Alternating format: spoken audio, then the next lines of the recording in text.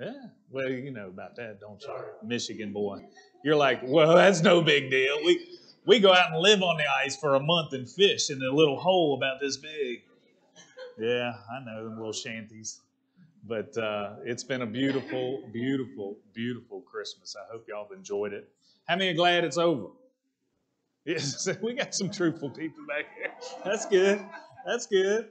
That's wonderful. How many are excited that this is the last Sunday of 2020? You know, things don't magically change just because you flip a calendar over. But I'm here to tell you that the same God that flung the stars into the sky, who created those bodies, those heavenly bodies, those planets, and put the planets in motion, He's the one that set up the times and the seasons, and He's the one that appointed our earth to circle our sun, and it'd be a 365-day year. So there is something about time frames. And though it doesn't magically happen when you flip that calendar over to January 2021, but there is something, and I believe if we will appropriate our faith to this next year, that it will change things and it can change things. And just like Kelvin was saying, it's time to see things change. It's time to move from that. And we talked 2 years ago, maybe even longer, that the Lord inspired me to say, moving from complacency to compassion. And Kelvin brought that to my remembrance this morning during prayer time. And church, I'm telling you, and I know I've talked with Kelvin, and he shared some stuff, and he's wanting to get involved in some community stuff like these council meetings. And the church, it is time for us to flex our muscle. How about that? The church is powerful. We've been given the same Spirit that raised Christ from the dead. There is power inside of us. And not only as individuals, but think what we can do as a body of believers, a corporate body coming together. Just like going out, and I want to remind you too, next Sunday, and this is for everybody watching online, we're going to do our prayer after the service on Sunday. And the reason I'm bringing that up now is because that Jericho march that happened in D.C., well, we went down to the sheriff's office out there in front in their courtyard. That was prompted out of that prayer time the first Sunday of last month. And let me tell you that some people took notice. Steve and Shirley ran into somebody at Cracker Barrel and just started striking up a conversation with them. And I guess I don't know how it went, but the conversation went towards, we were the ones out there in front of the sheriff. Oh, because he was a sheriff or a deputy or worked in the sheriff's office. He says, we know who you are. These are the things that we've got to do as a church, going, reaching into our community, making our presence known. And that will start changing things. When people say, I know who you are. That's how it ought to be. They ought to know who the church is. And I'm not just talking CGC. I'm talking Church Universal. They ought to know who the church is in this earth. And for too long, we've just laid dormant. We've been just quiet and to ourselves and thinking our faith is enough for ourselves. But I'm telling you, such a time as this, we are coming into that time where the church is needing to arise, take its rightful position of authority, exert its muscle, flex its muscle in this earth. Why? Not so we can be lifted up on high. No, so we can gain souls into the kingdom of God before this time wraps up. And we're getting closer and closer, aren't we? So I want to remind you about that prayer time next Sunday after service, and to be attentive to that, to come expecting, because we believe we're Spirit-led church. We believe that the Spirit speaks to us. And when He speaks, when we're obedient, just like we were that time, things start to happen. You believe that? All right. All right. Well, let's do it then. Let's do it. Let's not, just like Kelvin was saying, let's not, I think it was in prayer time, or let's not just, and maybe Robert brought it forth when he was, let's not just Talk about it. You got to talk about it. You got to start somewhere. And talking creates an urgency or stirs up people along the way. And you got to talk about it, but sometimes you got to put action to your words. You can't just be a hearer. You've got to be a doer. Amen? So we can talk about all these things, all these nice, wonderful things that we should be doing, could be doing, ought to be doing, some we are doing. But at some point, you've got to put your foot out there and step out in faith and do it. Whether it means going to council meetings or showing up at the your child's PTA meetings and voicing your concern for some things that are happening, or listen. Let me just confess right now, I was not a good PTA parent. I don't think I went to a single one of them. But I would have been probably the first to say when they introduced some new book that I probably didn't agree with, I was probably the first to say, why are they reading that stuff, But did I go down and no. But now is the time we need to be doing that stuff. So learn from my mistakes. You young people that may have kids coming up in school, this is where, and man, I did not, this is of the Lord, I believe. I believe the education system is where the enemy has wiggled his way in there to affect a generation, to change the mindset of a generation. And it's little by little, it's like the frog in the pot, right? It's little by little. He don't jump out of the pot because the heat rises gradually. And he eventually gets cooked. And these things are happening so gradual over time that we haven't even seen it. Well, we got to wake up, church. We got to wake up. We got to wake up. There's a whole generation that the history of this great country, they're not even going to know it. The revisionists are already alive and well out there, but they're just getting more and more bold about changing what the history of this country was about. And it ought not be so. And we, the church, as long as we are here in this earth, are to be the light of this world through Jesus and shedding light in a dark place. Amen? Well, glory to God. How many in here need faith for tomorrow? I would say everybody needs faith for tomorrow, right? But we need to start today. We need to start today. It's just like saying, well, we need to do this. We need to do this as a church. I need to do this as an individual. And not doing it. You just talk about it. You talk about it. And so faith for tomorrow is kind of like that. But you need to start today. You need to have faith for today. Turn to Matthew chapter 6. And I'm going to read, y'all know it, one of my favorite passages. One of my favorite passages in the entire Bible. And I want to start in chapter 6, verse 24. And y'all know this well. You know it well. And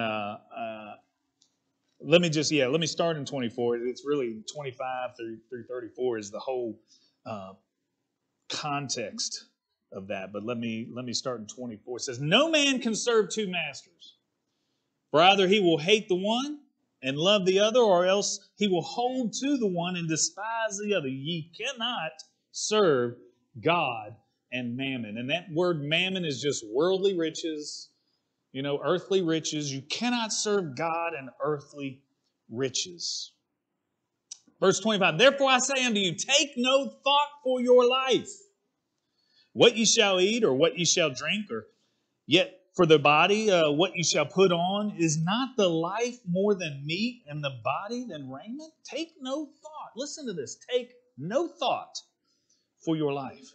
"Behold, the fowls of the air, for they sow not, neither do they reap, nor gather into barns, yet your heavenly Father feedeth them. Are ye not much more than they?" Listen, He will feed you. He will take care of you. Just like the Lord's Prayer says, He will provide for your daily need. Which of you by taking thought can add 1 cubit unto his stature?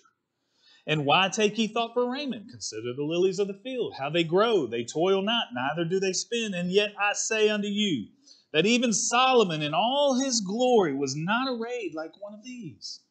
Wherefore, if God so clothe the grass of the field, which today is, and tomorrow is cast into the oven, shall he not much more clothe ye? O ye of little faith. Therefore take no thought. There it is again. Take no thought, saying, what shall we eat? Or what shall we drink? Or wherewithal shall we be clothed? For after all these things do the Gentiles seek. For your heavenly Father knoweth that ye have need of all these things. But seek ye first the kingdom of God and his righteousness, and all these things shall be added unto you. Take therefore no thought. 3 times he tells us, for the morrow. For the morrow shall take thought for the things of itself. Sufficient unto the day is the evil thereof. Listen, we need to stop worrying about tomorrow. We need to stop worrying about what is coming in the future. We need to start considering today, living in the present. Now, I'm not saying you can't plan ahead. The Bible says to make a plan and God will direct your steps. But we can't worry about that plan. We can't worry about it. We can't have anxiety about it. You can't worry about what your kids are doing. I'm speaking to myself. You can't worry about what they're doing at all times and day of the night. Train them up in the way they should go, and when they're old, they'll not depart from you. You got to trust in what the word of the Lord says and speak it forth. Sometimes we get so wrapped up in something that may or may not even happen that we lose sight of today. We lose sight of it. We've been wrapped up in this election. We've been wrapped up in COVID for almost a year now. How much of that has distracted us from seeking first the kingdom of God? Not saying those things aren't important and we shouldn't give them attention, but how many have replaced seeking first the kingdom of God with what is going on around us today? How many? Let's back up and look at John 15 again that I shared last week. And so that we do understand and know beyond the shadow of a doubt that we are to be the light in this world. But we cannot be the light without the light source, which is Jesus. We cannot be the light without the light source. You ever have a power outage at your house and you know where the flashlight is and you go to grab it out of the drawer, that junk drawer that has about 5 million different things in it, and you cut your hand on the scissors that are in there, and then you get tape and glue all over it from that, and then glitter gets on your hand. And you finally find that flashlight in the pitch dark, and you go to turn it on, and guess what? The batteries are dead because you ain't used it in a year. So it ain't going to shine no light. Why? Because the light source, the batteries are dead. So you have to have the light source within you to be the light, to shine the light. Amen? John chapter 15, I don't know how far I'm going to read down here out of the Amplified. It says, I am the true vine. Who's talking here? Jesus is. I am the true vine, and my Father is the vine dresser. Any branch in me that does not bear fruit, that stops bearing, he cuts away. Remember, we're the branches, right? Jesus is the vine. We are the branches. If we don't produce fruit, he's going to cut us away, trim off, or take away. And he cleanses and repeatedly prunes every branch that continues to bear fruit to make it bear more and richer and more excellent fruit. That's going from faith to faith, from glory to glory, right? I mean, as being a believer, producing fruit in your life, guess what? God's looking and saying, man, that's not enough fruit. Let me cut this piece off of them. Oh, look at that fruit. It's getting beautiful. Let me just trim this piece right here that's just... We are the branches. He is the vine. And then it goes on to say, without the vine, we can do nothing. Without the true source of light, we can't be a light. Without the vine, we can't produce fruit as a branch. Amen? He's the true vine, the true light. And apart from Him, we can do nothing. We must still let our light shine, trusting in God. And I think that's the key, especially for the day. We have to trust in God. Remember when He sent the disciples out, and that verse in Acts says, the Lord working with them. And I share that all the time because we like to take it on ourselves. We like to think, well, we have to do it in and of ourselves. We have to. I have to. I have to say, I have to do, I have to perform, I have to see results. No. It says the Lord working with them.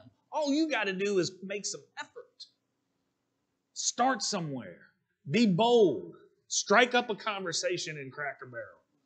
Go out and pray in the common area of your city. You just go out and do it. Make an effort, and the Lord will work with us, trusting in Him. To be bold.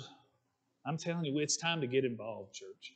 I don't know, I don't know if the Holy Spirit's moving on your heart as He is mine, and obviously Kelvin and Teresa's, but we've got to get involved. We've got to be out there in our community. Whatever way that looks like, it'll be different for every person in here, I'm sure.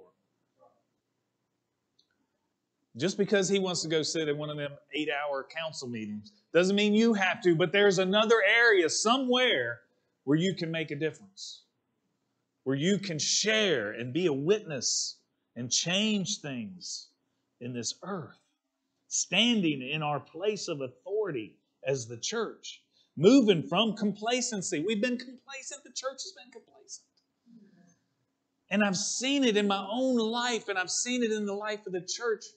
There's not much compassion for even fellow believers anymore. Man, when I got born again, and when we moved away to Richmond not too long after that, and found a church there. And today reminded me of that church again. We were meeting, I think I've told y'all in this old rundown barn. I mean, it was a barn. I mean, it was a true barn. I mean, like a barn you see on the side of the road driving through Floyd somewhere. It was a barn, old barn. And we met in that old barn. And we just saw it there, and we saw the cross on the front. And we were looking for a church, just had moved there. And we were like, I like different. I don't like the, I can't live in a cookie cutter neighborhood. I'm not cutting on anyone, Denny, for doing that, but I'm just playing there. He's got a beautiful house. I was just there the other day. Got to plug there. Sorry. There are people that love that, and I just don't. I got to be different. Now, what that does for me is it hurts me when it comes to resell my property, because usually I got some unique property that you can't sell. But anyways, what does that have to do with this? What was I saying? Barn. Thank you. Barn. We went in a barn. And the first service that we went to in that barn, it snowed that morning.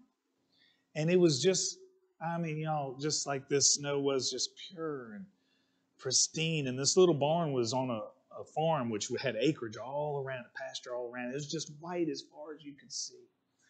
And I remember, we had just moved there, and Caleb had just been born. He was less than a year old.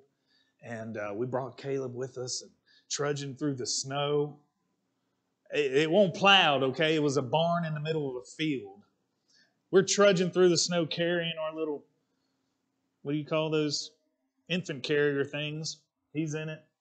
And we get in there, and there's probably 45, maybe about the same size we are here, maybe a little bit less. And I remember they were doing the worship. They were praising God. And this one man, Bob Nillette, I remember, I'll never forget it. He's probably as tall as you, Gene. That's why I remember him so well. But he walked up to us, and we're just, we're praising God. And he said, you see the snow out there? You see how pristine and white it is? The word says that He will wash you just as white as that snow. And we were dealing with some things, young couple, young marriage, brand new baby, and that just ministered to me. It ministered to me, and this snow just reminded me of that. But and I was going somewhere else with that, but the barn and the snow, washing me whiter than snow, encouraging me. I'm trying to give y'all clues so you key in here.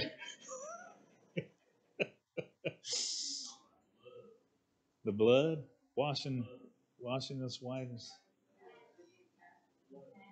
Oh my Lord, help me. I know y'all are saying good clues too. Being compassionate. That compassion that he showed us. Yes, that's it. So this church, this young church meeting in this barn, there was such compassion among the individuals of that church. And we were always doing something for someone else or helping someone in a certain area or moving people or eating and breaking bread together all the time. All the time. And I miss that. I know, church culture changes throughout the years and the ages. And, we don't do church like they did 300, 400, 1,000 years ago. I understand that. Our dress changes. Our style of music changes. But what shouldn't change is our compassion, our love for one another. The word never changes. God is the same yesterday, today, and forever. His word never changes. The delivery of it may change. The using projectors and amplifying the music and the instruments, they may change. But the word of God never changes. The message never changes. And another thing that should never change is our love for one another. Our love for one another. Now, the way we show it may change. Back in the day, you might have gone and helped someone build a barn. Well, there ain't too many people building barns these days. But, people move, helping people move, taking furniture away, or breaking bread together. I'm telling you, there is something about breaking bread together. One of my favorite things is Fifth Sundays, where we can all just gather out in the gathering place and have a meal together. And I wish it was, I just envision doing something more with that this coming year. I envision, I know they're talking about, and I think it got approved, putting a park in here at Christiansburg, but that kind of atmosphere where we can go outside or and do things. And man, we have gotten to where we're such a hurried culture. We got to do everything quickly. Even we got to eat quickly. When I grew up, if I didn't eat quickly, my two older brothers wouldn't leave me nothing on the table. So I had to eat quick. I learned that. But we try to do everything too quick. I'm longing. I'm hoping. It is my prayer that on these Fifth Sundays and maybe even more frequent, that we could spend the day together as a body. Where we got stuff for the kids to do out there and they don't get bored in 10 minutes. They stay off of their devices more than 10 minutes. Where we can just come and eat and fellowship and talk with one another. Learn about each other's lives and what's going on in their life. We go out there and it's great to eat, but, there's only so much you can share over a 30-minute meal because everybody's putting it in their mouth. But when you spend a half a day together and you just relax and sit down and, some of the best time I've had is that when we have the picnic every year. And that's just once a year. We ought to be doing it more often. But I remember the very first picnic we had, I remember sitting down with Charlene Travis and we played that goofy game. What is it? Bananarama or something. Banana in a bag. I don't know what it's called. Bananagrams. We played that, but we were laughing and carrying on and just talking about different things and or fellowshipping in people's houses. How much fun have we had over that silly marble game that y'all had? And I say silly, but it's just a game. We've seen some tension Okay, don't play with Kelvin if he's losing. No, I'm just kidding. I'm just kidding. He's a good sport. But just stuff like that, I'd love to see that stuff just make a comeback. I mean, if you will. I think we've gotten away from that. And I think that's part of that complacency that we've gotten into. Well, it's, Sunday mornings is enough for me, and I'll maybe, watch some on TV. I'll read when I can, but where's the fellowship? Where's the love for one another? I don't know.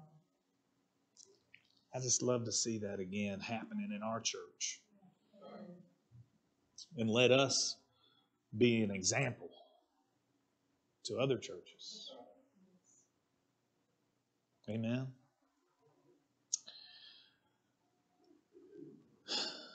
Listen, we got to remember this, that everything you see around you with your natural eye, it's temporary. It's temporary. Our government is temporary. COVID is temporary. Your life here in this earth is temporary. It's all temporary. Whether it's death or loss of a job or relationship issues or sickness or government or COVID or quarantine, it is temporary. Remember I said a couple of weeks ago we have to have an eternal view. An eternal view. But we live in this temporary. So how do we live in this temporary when times of trouble come against us? Well, the word says a strong spirit of a man will sustain him in times of trouble. I think we're seeing some times of trouble. And in bodily pain, the strong spirit of a man. Well, one, we must continue to feed our spirit man on the Word of God. Continually feeding your spirit man on the Word of God. That's the first thing you can do. Two, I believe we must continue to gather together. The Bible says to, do not forsake the assembling together of yourselves. We must, let me say it, we must continue to gather together. You can watch all the religion you want on TV or social media, but it will never replace relationship. It won't replace relationship. I think it's an excellent tool. We're broadcasting right now on Facebook. It's an excellent tool. And I know that there are some that can't get out. And it's a great tool for them. But it cannot replace us gathering together. It cannot replace and will never replace relationship. It may help you understand the Lord's Word. It may help you to go deeper with some things in God. It's a tool, but it's not replacement. This, what we are doing right now, is just one part of it. What we do out in that gathering place and have a meal together, that's another part of it. When we come over to someone's house and have a meal or play a game and fellowship, that's another part of it. When you hijack someone and they ride around in the car with you all day long delivering stuff, that's another part of it. That's all part of it. It's all part of being the body of Christ. But we're created for so much more. We're created for fellowship. I mean, that's why God created Adam in the beginning. He wanted to walk with Adam in the cool of the garden and talk and fellowship with him. And then that's why he created Eve, because he wanted Adam not to be alone. He wanted to have Adam have someone there with him, a companion, for companionship, for fellowship. That's why he created Eve. I don't think that until this time, I don't think that I truly have understood how important fellowship is. This time where we've been in lockdown or quarantined or, kept away or from one another, I truly have not understood until now how critical and key, especially to the body of Christ. How important fellowship is and showing our love for one another. That's why He created Eve. God created marriage. He created that to provide that companionship, that encouragement. Now, some were called to be as Paul, set apart for the ministry. Don't you say under your breath beside your spouse, I wish He'd have set me apart from my ministry. Some are encouraged by friends. Some have to encourage themselves, just as David did. But God, He is always at the ready to be your standby, to be your encourager, to be your helper, to be your advocate, to intercede on your behalf. Listen, He has already provided everything that you have need of through the knowledge of Himself. And that gets us back to the first part, feeding our spirit man on His Word. Y'all understand you are a spirit, right? You are a spirit. You live in this fleshly body. You have a soul. We need to feed our spirit man, which in turn feeds our soul, renews our mind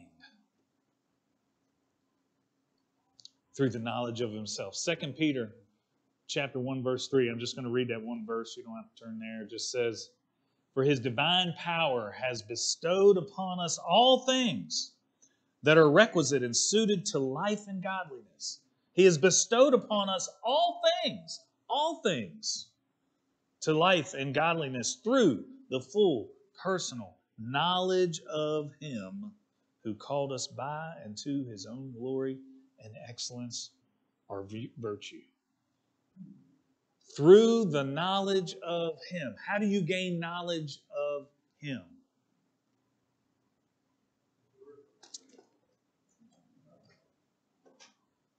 Right here. Right here. Just renew your mind. Renew your mind to the knowledge of God. It's right here in front of you. Right there in front of you. Just Robert, was it you in prayer said that thing could be sitting on your coffee table for 15 years, but you got to pick it up. You got to read it. You don't learn as much as culture wants to tell you through osmosis. That word doesn't go into that inanimate coffee table, and then if you put your feet up on it, travels through your feet and up into your brain. It don't happen like that. You've got to actually pick up that Bible, that document. It's been written down for us, inspired by God.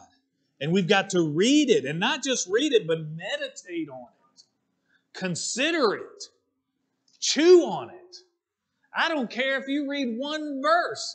I don't care if you read 3 words in a day. But if you meditate on that word, chew on it, consider it. Man, I'm telling you, it's powerful. Renewing our mind. Romans 12:2, you don't have to turn there, says this, do not be conformed to this world or this age, fashioned after and adapted to its external, superficial, remember it's temporary, customs. We just witnessed a custom of this world in this holiday we call Christmas. And, you know, I encourage us every year, don't get caught up in all the commerciality. Commerciality? Maybe. It's my word. Commerciality of it. Don't get caught up in that. You know, I'm trying to encourage you every year. Don't load up the credit card with gifts for the grandchildren and the children and all your family, and you got to buy for, you know, cousin Susie's second time removed. And I mean, we get caught up in that. That is a custom of the world.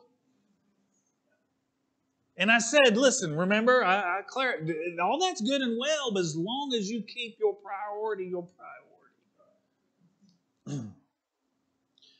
But it says, do not be conformed to this world, this age, fashioned after, adapted to its external, superficial customs, but be transformed, changed by the entire renewal of your mind, by its new ideals and its new attitude, so that you may prove. Who? You may prove for yourselves what is the good and acceptable and perfect will of God. Did it say that the pastor may tell me what it is? That the apostle may decree what it is? That the prophet may tell me what it is? The evangelist encourage me in what it is? No, he says you may prove for yourselves what is the good and acceptable and perfect will of God, even the thing which is good and acceptable and perfect in His sight for you. For you.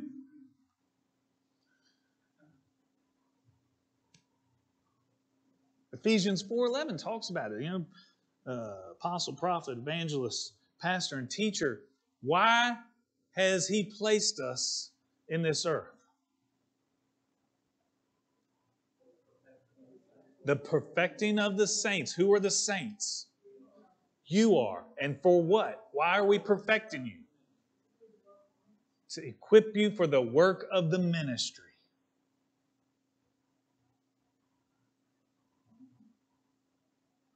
I am not here to lecture you.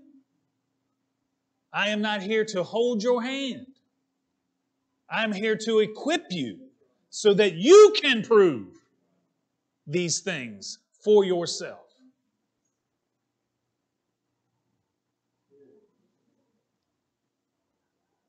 God has already done it. He's already provided it. That very same power that rose Christ from the dead lives in each one of us. But you must prove it. How? By your faith. Your faith in His Word, through your knowledge of His Word. How are you going to get the knowledge? You got to spend time in His Word. Listen, it takes effort. I wish I could tell you that as soon as I made that decision to follow Christ, that everything just became beautiful. Heaven opened up before me. The birds started singing. The flowers started blooming. Everybody in my life was pleasant and kind and full of joy. It didn't happen. It doesn't happen that way. There is an effort that we must make as a Christian. We must put the effort in. It takes time. You have to unplug from this world and assert yourself to learn it. It takes effort to stand against some things that come. It takes some effort to stand your ground. And sometimes it's hard, and sometimes we fail, and sometimes we fall, but I like what Pastor Rob says. Falling is not failing, and failing is not final. You pick yourself back up again, and you continue to stand your ground no matter what comes your way.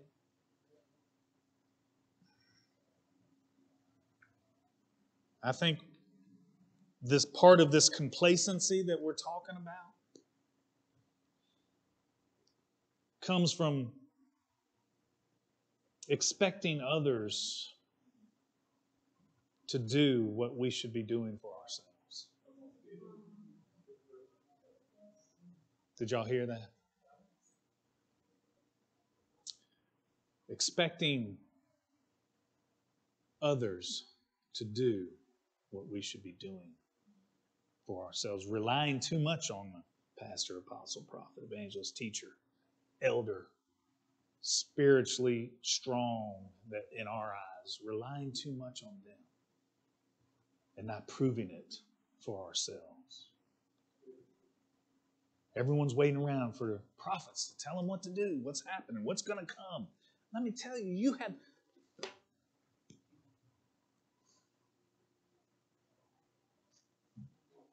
God has placed those gifts in the body. And we receive them. We acknowledge them. But you have the same access to the Word of God.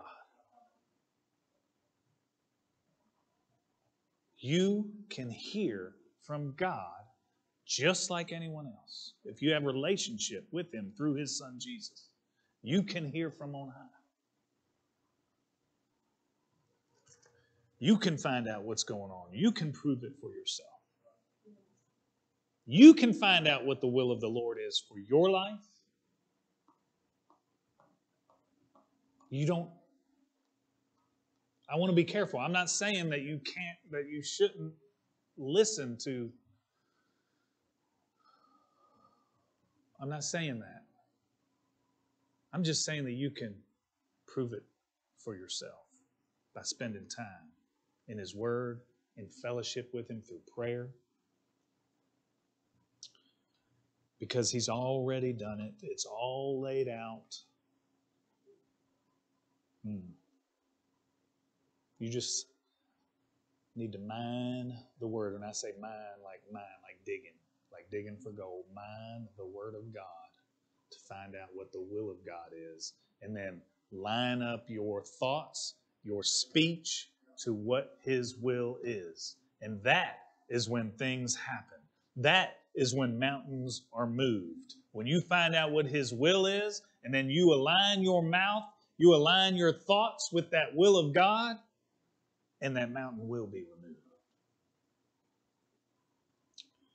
removed. You want faith for tomorrow? Then start today. Start today. Start today. You know, we can't cheat death, but we can defeat it.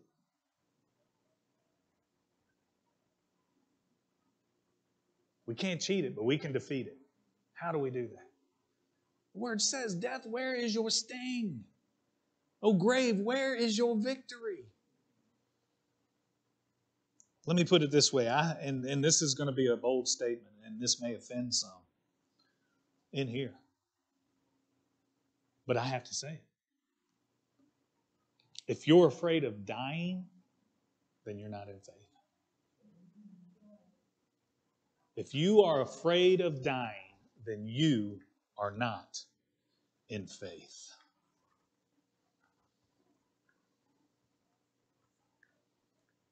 How can I say that?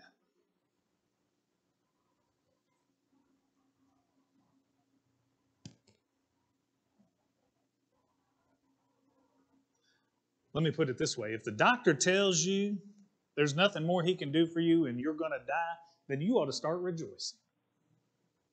Why?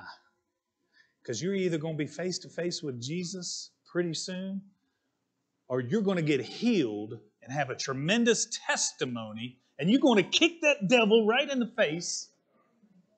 So either way, you win. You're either going to be with your Lord and Savior Jesus, or you're going to be healed and have a wonderful testimony that is going to set people free. So if you're afraid of dying, then you're not in faith. But there's an easy remedy for that. Get in His Word. Be built up on your most holy faith through His Word, through the knowledge of Him, so that you may prove it for yourself. That's why I love that Matthew 6 passage so much. It's a reminder to me, a continual reminder to me to not be anxious, to not get worked up about stuff going on in your life. Listen, we have to, that's how we renew our mind. It's a continual thing. When I read Matthew chapter 6 for the first time, did all my anxiety vanish? No. No, I still get anxious about things, but I got to bring myself back, ground myself back in the Word of God.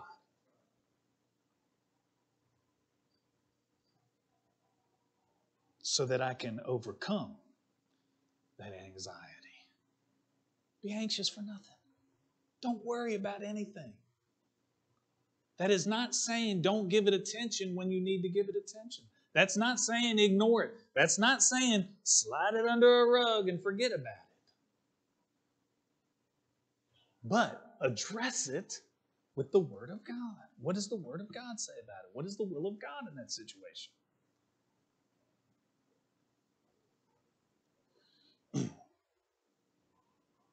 Don't be fearful of dying.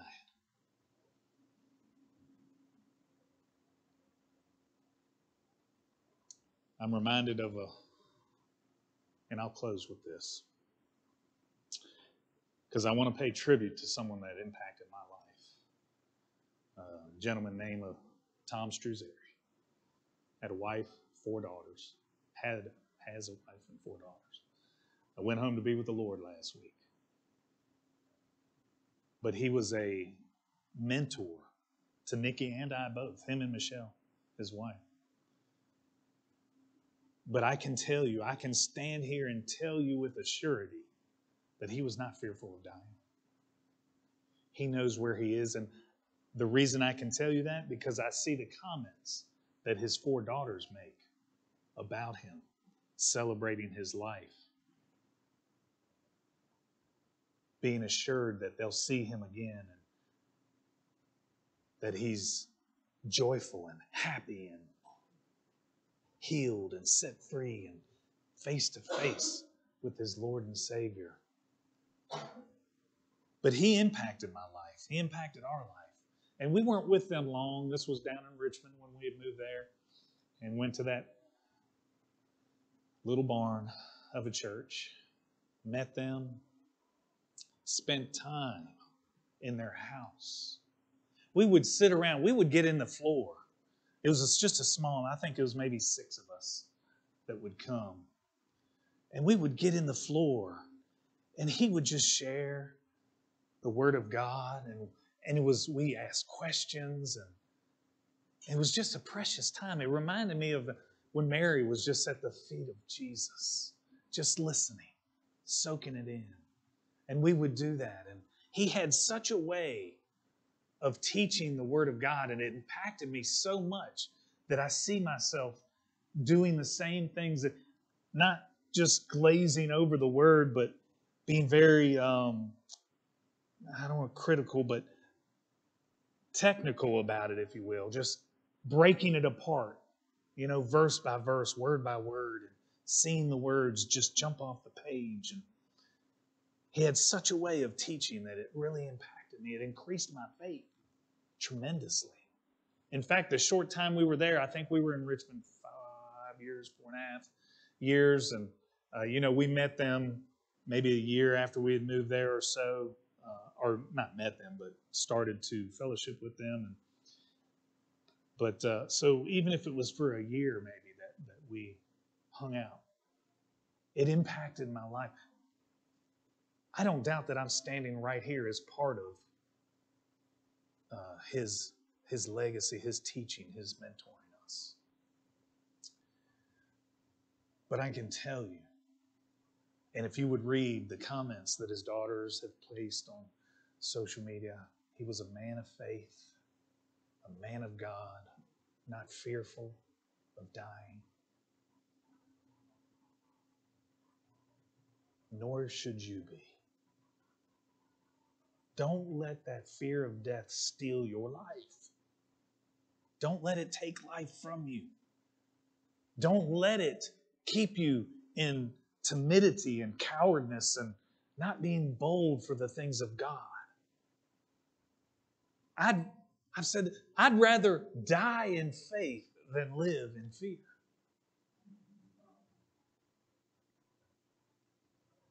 Are y'all hearing me? So it's time that we stop being so timid about who we are and whom we represent in this earth and speak up, telling the world about Jesus, doing the exploits that we are called to do in this earth. It's time, right? It's time.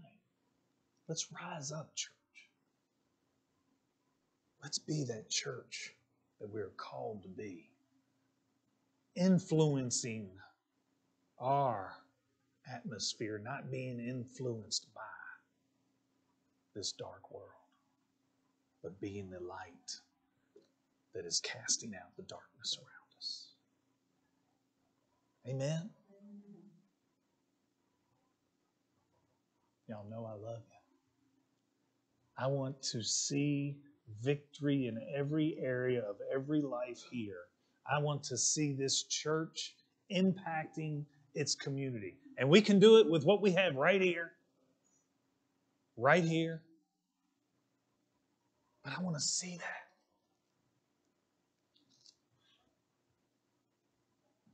I don't want to, like we said months and months ago, play church anymore. I want to truly make an impact in this world. And for each one of us, that looks different. That looks different for each one of us. You don't have to impact this world the way I do, or the way Gene does, or the way Robert does, or Dean. You don't have to do the same thing that person sitting beside you does to impact this world. But you just need to be obedient. You need to listen to the Holy Spirit and be obedient when He says, you need to do this. You need to go and pray in the common area in front of your sheriff's department.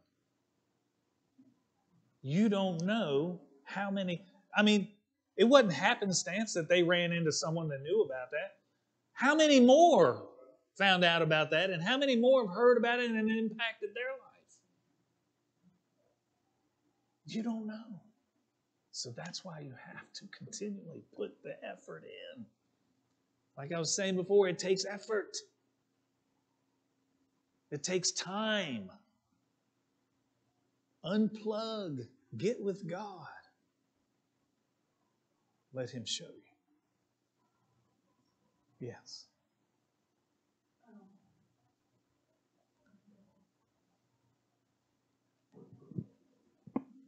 You know, when you get up in the morning, if you'll ask the Lord, Lord, let me be a blessing to somebody today, He'll do it. Because He needs us. Yes. We're His hands, we're His feet, we're His voice in the earth.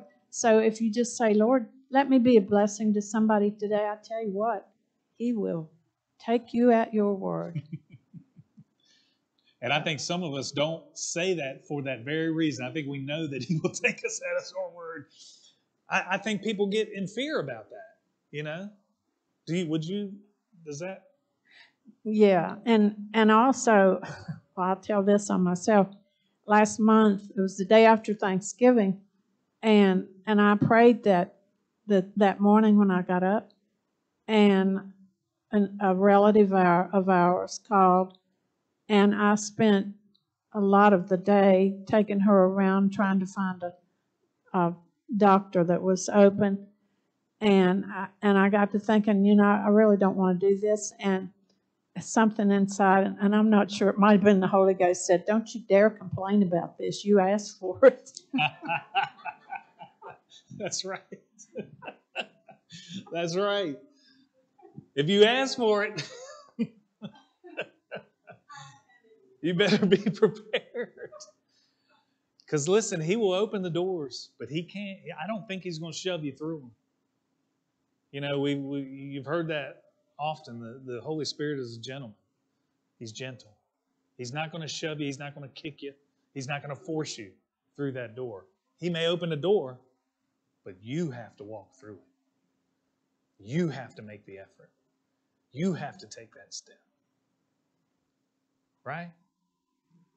Are we all going to agree that we're going to take those steps? When that calendar flips, when that season changes,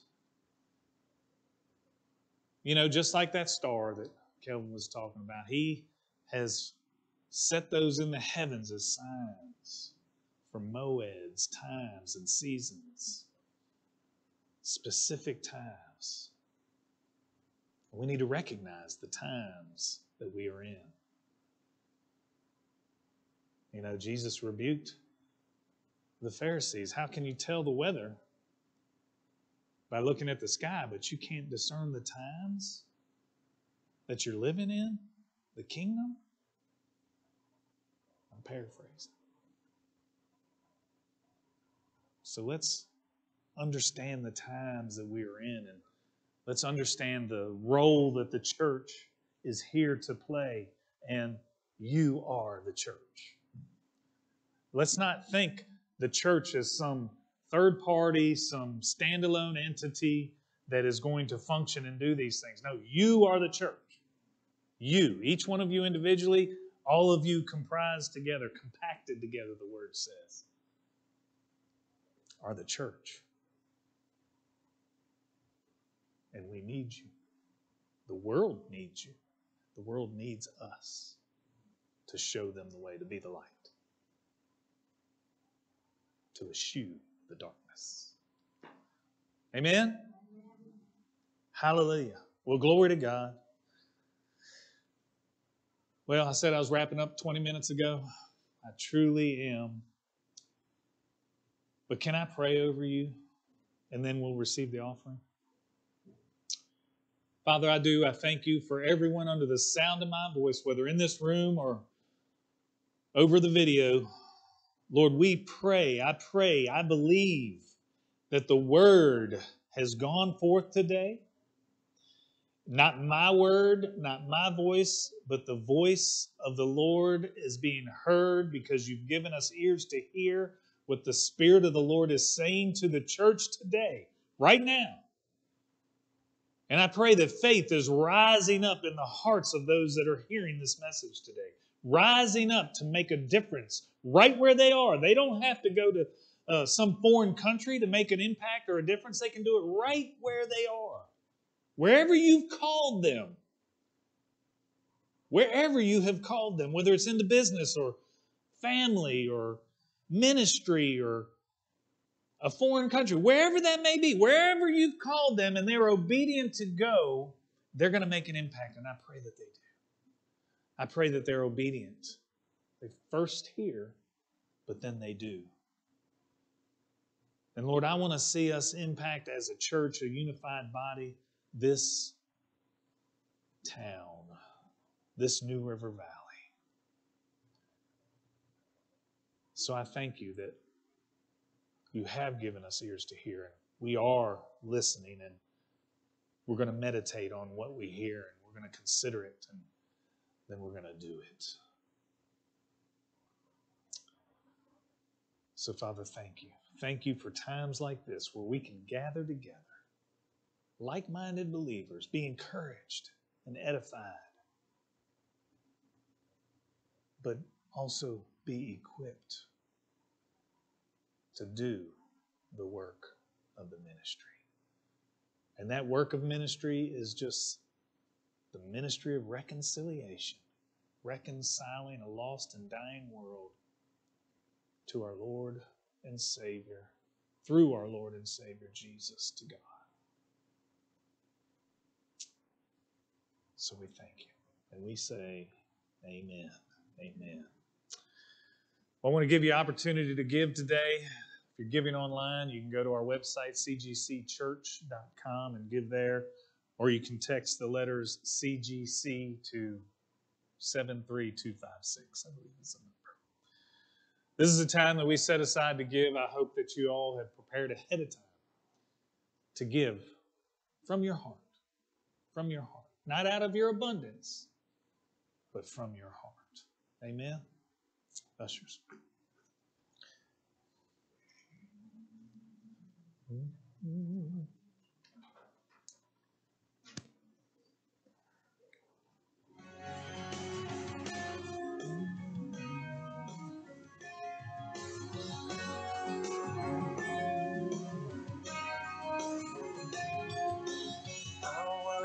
See your face. I want to know your ways. Let your light shine upon us. Hallelujah. I want to know your path. Well, I want to thank those that share from time to time. Kelvin, I appreciate what you said this morning. Judy, thank you for sharing. I want this place to be where you feel comfortable sharing